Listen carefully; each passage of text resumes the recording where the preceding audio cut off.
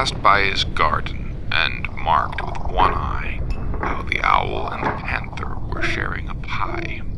The panther took pie crust and gravy and meat, while the owl had the dish as its share of the treat. When the pie was all finished, the owl, as a boon, was kindly permitted to pocket the spoon, while the panther received knife and fork with a growl, and concluded the banquet by...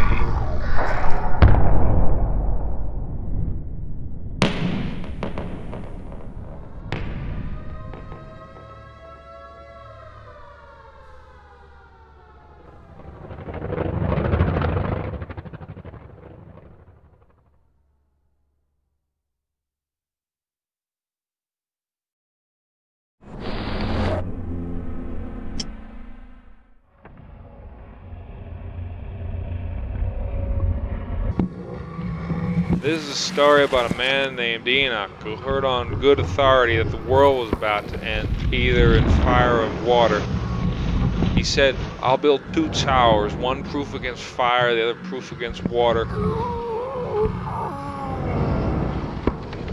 And he gathered up all the knowledge of the world, and he hid the books and scrolls and papers in the fireproof tower. Then he made a copy of each and every one, and he hid those in the waterproof tower.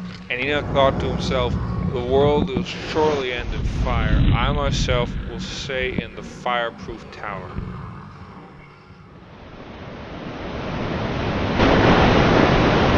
What about the other tower filled with all the knowledge of the world? It's still there.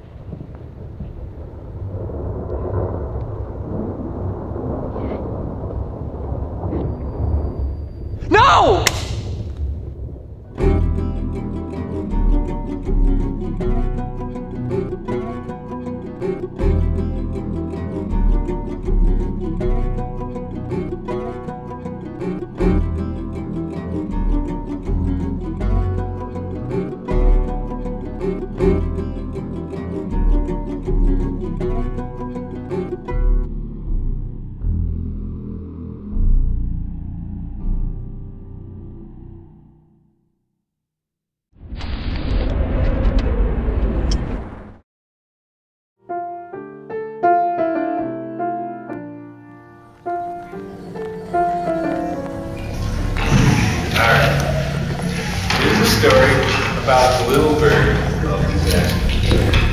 Everyone in the kingdom is terrified of this little bird because this little bird would fly overhead would give people a prediction. The prediction was always a prediction of disaster. So, one day a little bird might say, there's going to be a terrible plague.